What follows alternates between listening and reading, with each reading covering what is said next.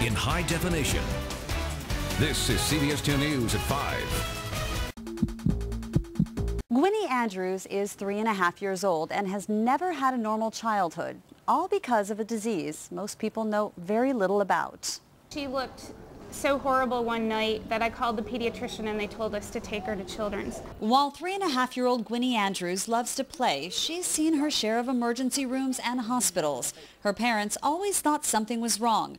Born with one eye partially closed, over time she suffered from severe vomiting, dehydration, flu-like symptoms. She was tired all the time. The doctors were telling us that she was getting better and she'll be fine. We'd bring her home and she wasn't getting better. At Children's Hospital Los Angeles, clinical geneticist Richard Bowles diagnosed Gwynnie with mitochondrial disease, when the cells in some parts of the body don't produce energy. She suffers from hypoglycemia right now, but those with this disease can develop other problems.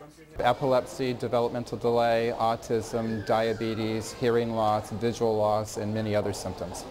Dr. Bowles says when it comes to mitochondrial disease, whether it's children or adults, he believes 90% of cases are misdiagnosed. He hopes a new test will change that.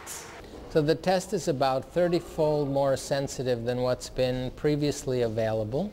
Using blood or saliva, MEDomics' new test can read the entire genetic code of mitochondrial disease, many times inherited from the mother. This test will allow many more patients to be diagnosed quicker and easier with mitochondrial disease that was not previously possible. The Andrews went to an expert, but know many others won't have that advantage. They believe knowledge, awareness, and this new test will make a difference. It's going to save children's lives. We just don't want other parents to go through what we went through to get to where we are now. For more information on mitochondrial disease and this test, go to CBS2.com and click on the pulse. Gwynnie's parents say they don't know what the future holds, but they're glad they know what's wrong with their daughter, and she's finally getting the treatment she needs, which is so important for children or adults with this. All right, Lisa, thank you very much.